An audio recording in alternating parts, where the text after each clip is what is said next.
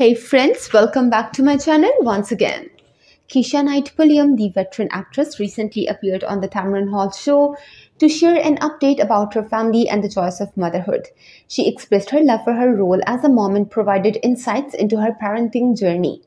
Keshia Knight Pulliam and Brad James welcomed their son earlier this year, and they chose to name him Knight as a way to honor Keshia's middle name.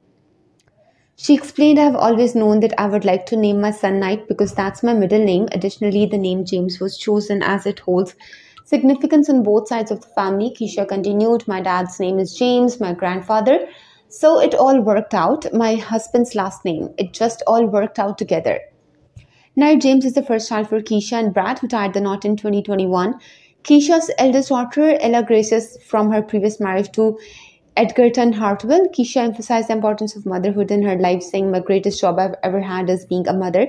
It tops everything." She shared her amazement at how her daughter Ella Grace shares not only her looks, but also her strong-willed and confident personality. Keshia jokingly said, "Not only does Ella look the spitting image of me when I was her age, but that personality, she is me. She gives it back to me." Keshia Knight Pulliam is committed to nurturing her daughter's qualities, including being determined, strong-willed, and confident.